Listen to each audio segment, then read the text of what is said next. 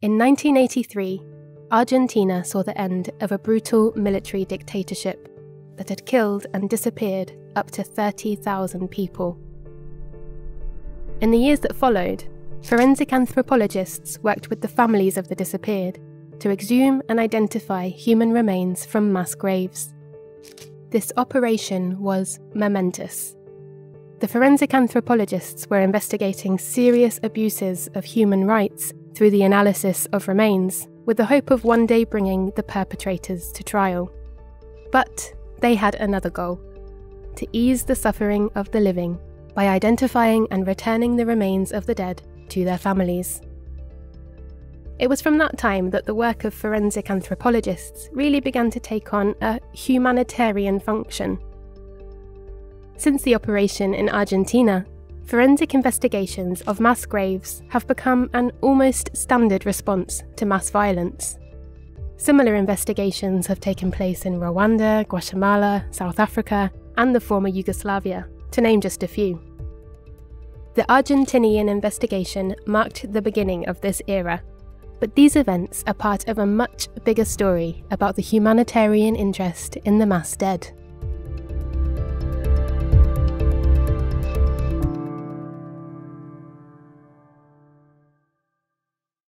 Dr. Claire Moon has been exploring this history.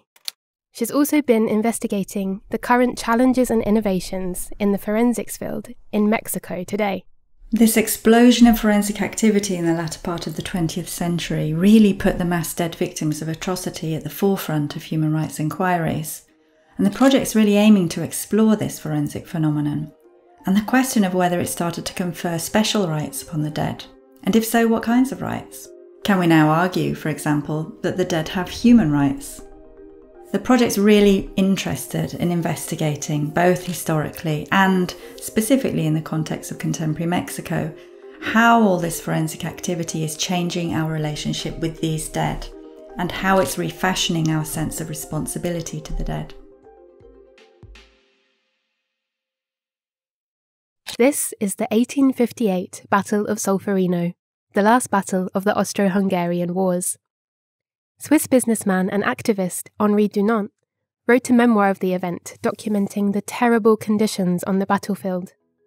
The experience led Dunant to set up the Red Cross. The Red Cross is the arch protagonist of modern humanitarianism, and Solferino is especially important because it marks the moment from which the mass dead started to be the subject of humanitarian interest and concern. This, for me, is where the story begins. And it's quite a different starting point from other accounts, which really begin the story in Argentina in 1983. For me, Solferino, around 120 years earlier, is the origin story, if you like. The Red Cross was involved in the creation of international humanitarian law and the development of the Geneva Conventions, a set of treaties and protocols which were put in place to regulate conduct during war and, amongst other things, to establish the proper treatment of the war dead. One early legal requirement meant that the dead must be buried in national groupings. We can really see this in the mass war graves and cemeteries of the World War I Somme battlefields, for example.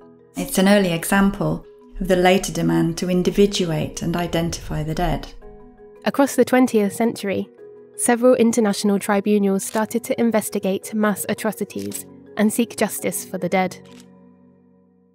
The 80s and 90s saw a number of major political transitions take place. These were states that were transitioning from violent authoritarian rule to democracy. For example, Argentina and Chile had both experienced murderous military regimes, killing and disappearing tens of thousands of critics and opponents. Both held investigations into these atrocities, Argentina in 1983 and Chile in 1991. Argentina famously drew on forensics evidence from mass graves in order to do so. It mobilized the dead to testify to the crimes of the past. The dead were effectively witnesses from the grave. Alongside this political history, new ethical values had become embedded in many scientific practices, including in forensics.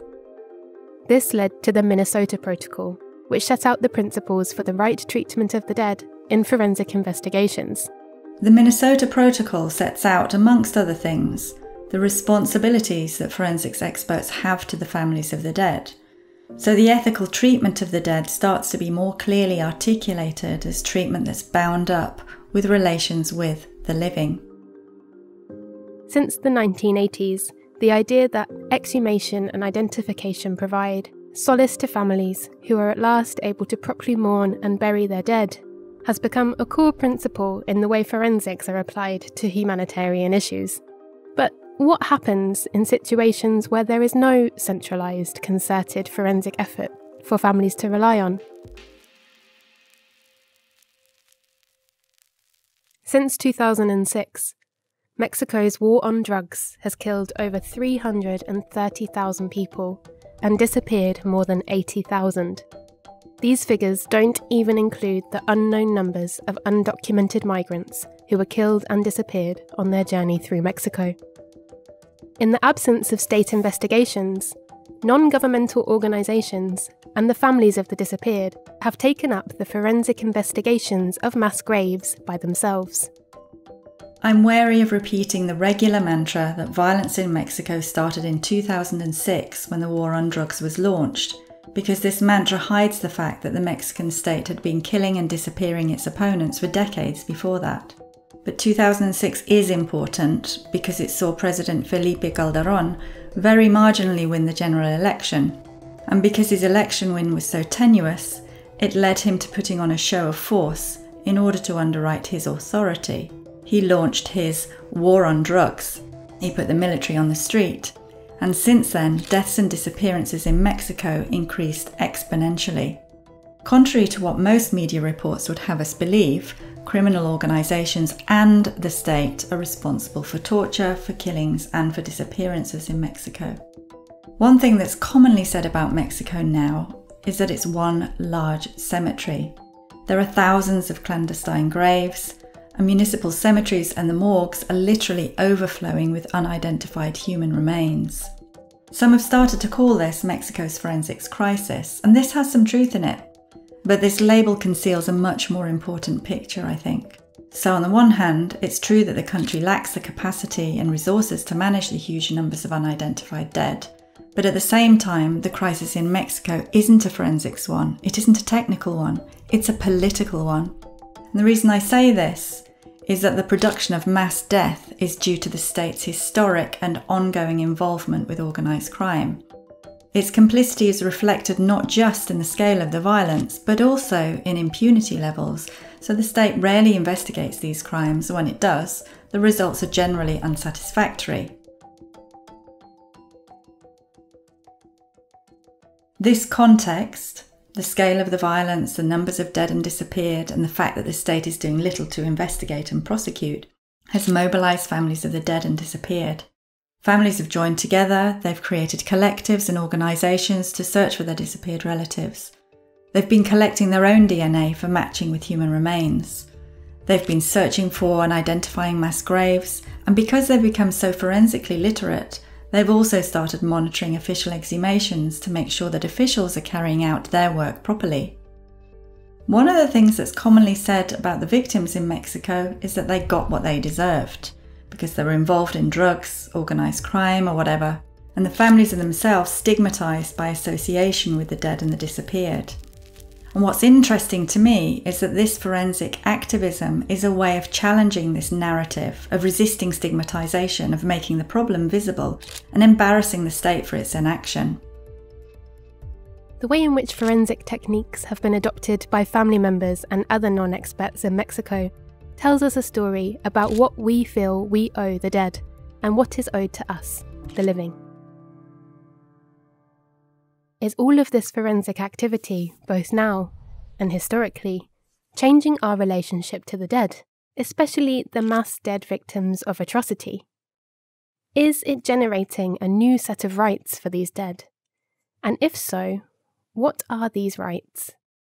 Dr. Claire Moon identifies several key themes that emerge consistently over time.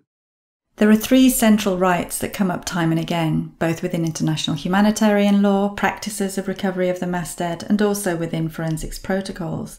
And these are the right to identification, the right to return to families, and also the right to proper burial. So these are the ones that I've been concerned to document, just to say, look, there are already existing rights and they're being practiced. Where I think these rights can be understood as human rights is that within law and forensics practice, there's one quality that's conferred on the dead that determines how, ideally, they should be treated. And that quality is dignity. This is also the quality that's central to the idea of human rights. It's what determines how humans are ideally to be treated in life and also in death. It carries over into death. It's a residual quality, we might say. Arguably, it's what's left over of the human after death.